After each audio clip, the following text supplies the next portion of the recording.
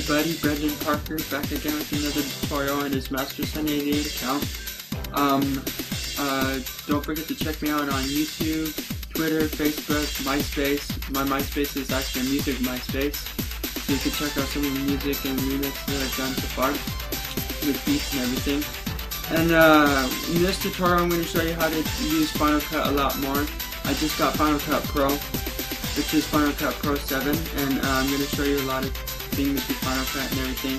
And actually, not only I have Final Cut Pro, but I have Final Cut Studio, and I'll be doing some motion tutorials in there in a little bit, and everything. If you want a tutorial in that, let me know. And so far I'm going to show you a lot more features that I can do with Final Cut Pro, as opposed to what I've been using, which was Final Cut Express.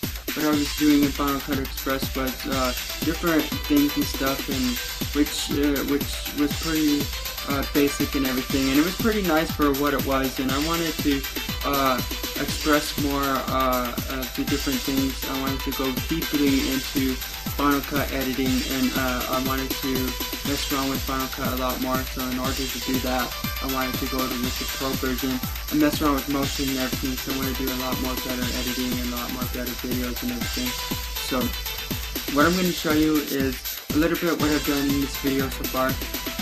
And a lot of people who do band videos and everything and stuff like that, a lot of them are using Sony Vegas, because a lot of people have Windows and everything, and not a lot of people have Mac and whatever. But for those who have Macs and everything, I want to go back and do a lot more tutorials and everything for Mac people and everything. And of course me, because I'm a Mac user.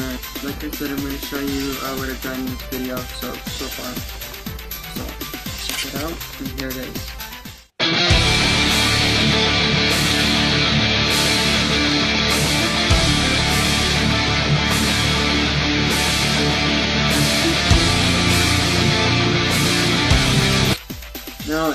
Now in some of the videos that I've done for which is my fan video account, which is fantasiart, a lot of people, if I've never told anyone or anybody or anything, or if you never came across this tutorial or whatever for Final Cut, you'll never realize that I've actually done this in Final Cut.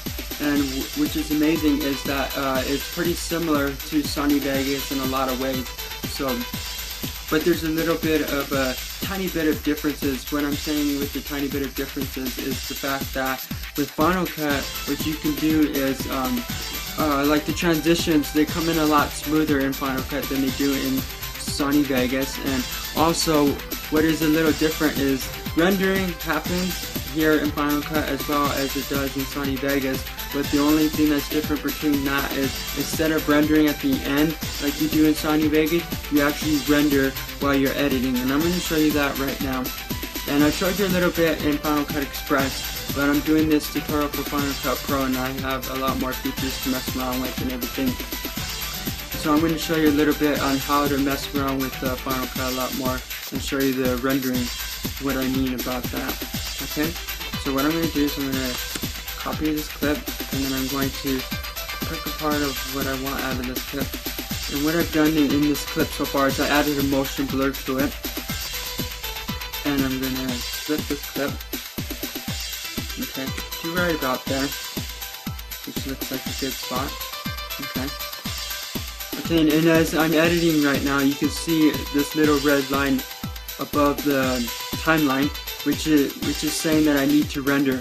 Now, if you have really good memory and everything on your Mac or whatever, and you have, like, I'd say pretty much more than 4 gigabytes of memory, you'd probably be able to do the unlimited RT, which will allow you to view your video clips without rendering. And what I've done, the reason why I have to do this safe RT, the reason why I'm doing that right now is because, and messing around with the rendering, is because my clips are not in .mov, which is what Mac really likes to use and everything. So what I'm doing is I'm using AVI format, because a lot of movies that I download and everything that I'm trying to do a fan video for or whatever, that I find that I download and everything, they come in AVI format, and a lot of times I'll try to, if I can, and my Mac renders process the video and everything really fast, then I'll render them or convert them to .mov. But a lot of times it'll take a long time to do it, so I won't do it at all. So I'll just leave it in AVI format. And to mess around with AVI format and everything, to edit it in Final Cut, you have to have this plugin, which is a divx codec plugin.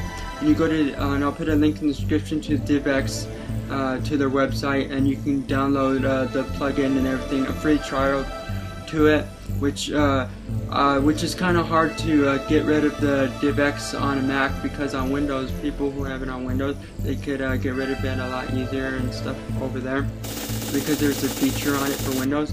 But for people who have Macs like me and everyone else, we have to just accept that divx logo if you want to edit AVI files. Or processing and converting can take a while if you're messing around with divx, the codec logo, and stuff. So I'd say just if you're doing a fan video or whatever, I say just leave it in AVI format, because it might take you a long time to convert them, unless you grab the episodes and everything, like if it's a TV show, if you do them quickly before you do them all at once.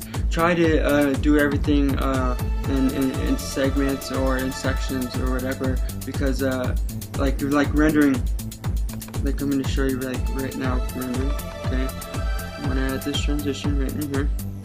Okay, right about there. Okay, sometimes it's a little slow because I'm using a hard drive where I'm getting all these video clips and everything is from an external hard drive. So I'm going to go to and I'm just going to mess around and show you what I've done here so far. That it'll show you that you need to render it when you have the red line up here. See that? It says that you need to render it. So what I'm going to show you is that you got to go to sequence. Make sure you go to, usually you do render all and go to both. Make sure that you render in small sections. Like I would say, make sure you render every 5 seconds, or I'd say sometimes maybe 10 seconds or whatever, somewhere around there at max. Because if you do anything longer, it'll take a really long time to render your videos and everything. So just make sure that you render your videos in like at least 5 to 10 seconds of editing and everything, and then when rendering, after it's done and everything, and after it has processed or whatever, make sure that oh no, not make sure, but also you get to view your clips unlimitedly without any lagging or whatever, without any slowness or whatever. Like you can view them in real time, which is really nice compared to Sony Vegas, where you still might get lagging even though you try to do the Command Shift B to highlight your clips and everything, and then you do Command Shift B and you try to view them in real time there, try to get rid of the lag and everything. You might have to still do that even though you did a little section of it, and every time you edit again or whatever, it'll still cause the lag in the same spot that you really didn't do any changes to. You just did changes to future sections, like sections beyond in the timeline, and you left the times before that. You didn't do anything to that. So that's what I really like about Final Cut, is that whatever you haven't touched or whatever you haven't made changes to, it'll always be viewable in real time until you mess around with it and do changes to it. Like now, all the line is now blue, and when it's blue, that means it's good and you can view it in real time. You don't need to render it and it won't lag or whatever. Because if you have it in unlimited RT, it'll have an orange colored line, and it'll meaning that you should render it, and that if you don't, it'll play in slow motion or whatever, and then you won't get real time playback. So that's what I'd say, is just mess around with the just go to safe RT and just render it, and that's pretty much. Sometimes it might take a really long time depending on the effects and everything that you're doing, and that's pretty much similar to the same way that Sony Vegas works. It's just a little different. So that's what I'm saying is. So I know that it might feel like it'll take a long time, but that's what editing is. It takes a long time if you want a really nice video and everything.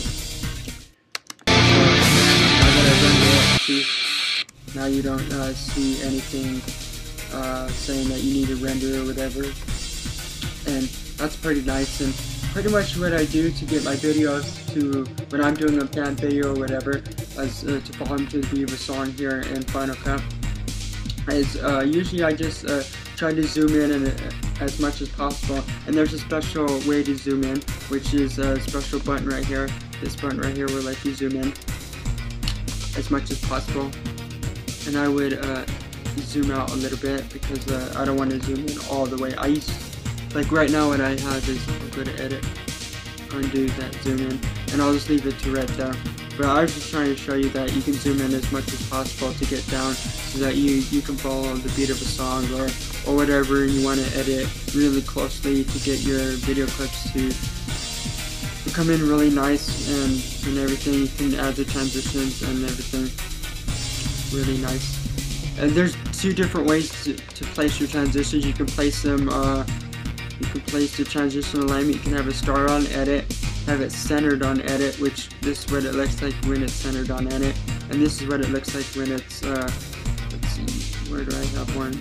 That's I'll go to, like right here, this is where it's on start on edit. This is what it looks like, and this is when it's on center.